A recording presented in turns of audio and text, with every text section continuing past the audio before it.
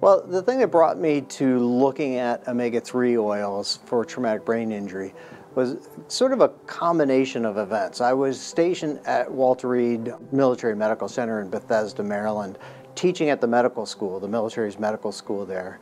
And I just sort of saw some things that kind of put two and two together and came up with an odd number. And went to the head of research for the Defense Veteran Brain Injury Center and asked the question, is anybody looking at the use of omega-3 fatty acids to help our soldiers recover from traumatic brain injury? And the answer was, no, why don't you?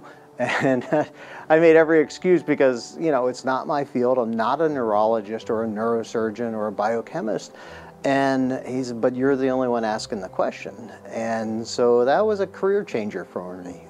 As far as using omega-3s for brain injury, and all brain injuries. So I've dealt with people that have had strokes, for example, anoxic injury. Somebody has a heart attack and doesn't get blood flow to their brain for minutes or, you know, or through CPR, as well as traumatic brain injury of all spectrum, from severe to your typical weekend sports concussion.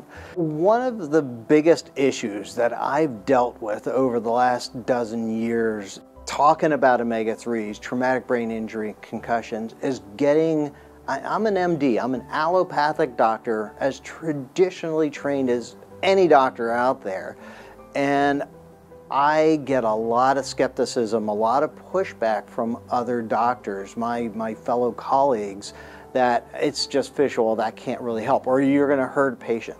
The ones that really hurt the most is when you've got I've got a parent reaching out to me that their kid was in a car accident and the doctors are telling them there's nothing we can do, there's nothing more we can do, you should pull the plug, or, you know, let your child die. Can you imagine telling that to a parent?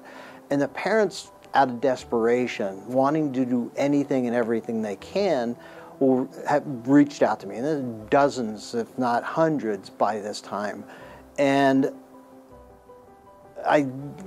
you got nothing else to lose. Time may heal the brain, but omega-3s can help speed that process.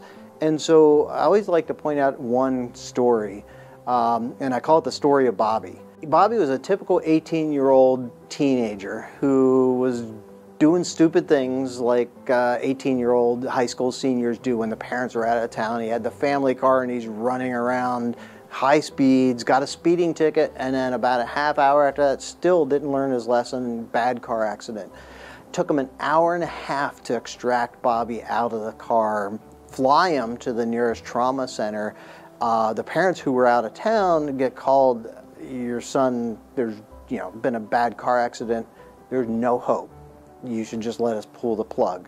And the parents, of course, rush back home, and they prayed, they did everything that they could, and they eventually reached out to me, and a week later, Bobby still hadn't died, and they reached out to me and they said, is there anything we could do? Do you think omega-3s might help? And so I talked to the neurosurgeon, and in that case, the neurosurgeon was open to it. That's the exception, and that's what we have to change.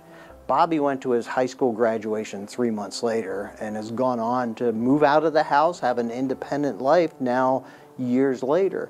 But that neurosurgeon, she was absolutely the exception. So I get this pushback principally through parents that the doctors won't let me do it. It might hurt my child. I'm like, but they're telling you to pull the plug.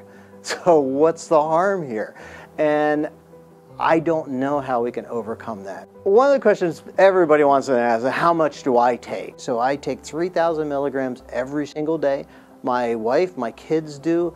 I'm basically a doctor that focuses on helping people recover from traumatic brain injury and concussions, and I allowed my son to play football in high school. And he was a starting star running back, leading rusher his last 2 years of high school.